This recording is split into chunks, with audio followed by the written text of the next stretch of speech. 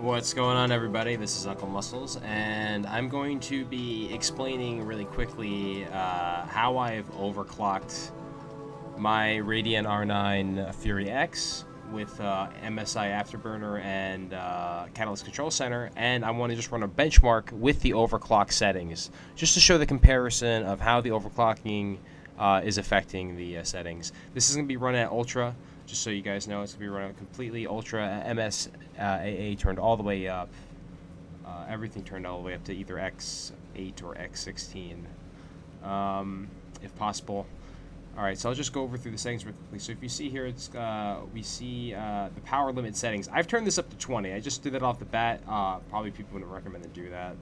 But I've already messed around with it a little earlier in some of the earlier iterations of the driver, and I wasn't really getting good results. So I just figured, you know what, let me try it with 20%. Let's see what happens there. And I've actually had some decent results.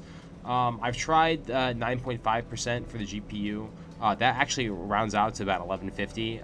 If you actually look over in MSI Afterburner, it's actually clocked at 1149. I'm just sticky with the Catalyst Control Center right now. It really doesn't matter which one you choose. I'm not even sure if the 1 o'clock will actually make a difference either way. So I'm just leaving it how it is. I put in 9.5%. That rounds out to about 1150. And I've also noticed that if I try to go higher, than the 550 for the clock settings, I don't really get anything. I get little little red flashes all over the screen, so it's not really worth it. These are some stable settings I found so far. I'm not recommending you guys try this, and I'm also not even sure if this is officially supported by AMD yet. I don't believe you can actually overclock within the Catalyst Control Center. You need to use the MSI Afterburner option. There's another video linked if you guys need more information on that. But I'm just going to run through the benchmark really quickly. You guys can see the FPS difference for yourself. And hopefully you guys like the video. If you guys like it, please give me a thumbs up. And please subscribe, guys. Appreciate the subscriptions.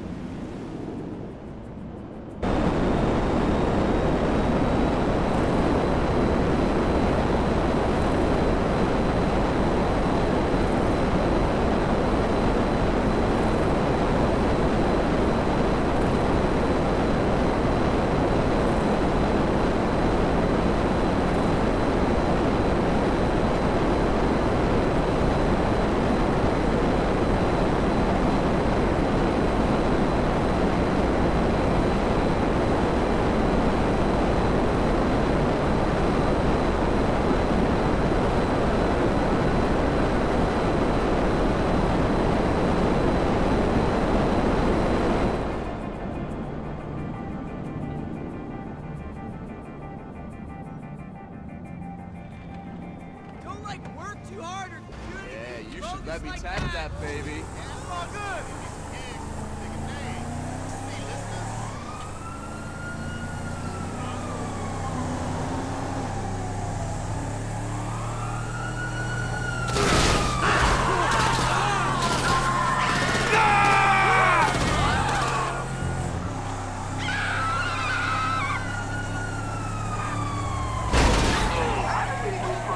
Would you open your fucking eyes?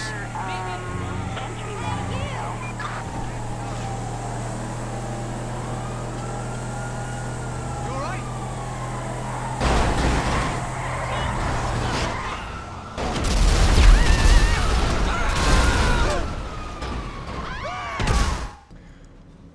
So that's it. There you have it. There's not much of a difference in overall FPS. I think you get a little bit of a gain. It does average out to a little bit over 30, I would say.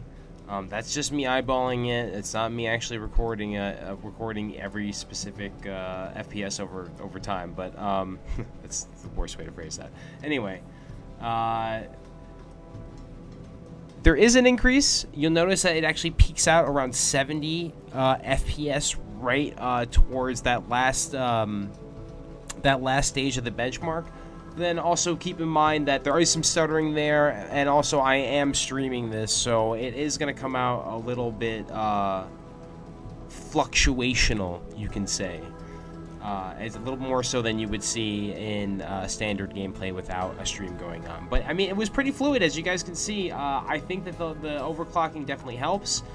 But, you know, I'd definitely rather some officially released documentation on overclocking from AMD. I'd like them to, you know, come out and say that, you know, this is where you can take it, and, you know, we want you to overclock, and, you know, here's all the settings you need.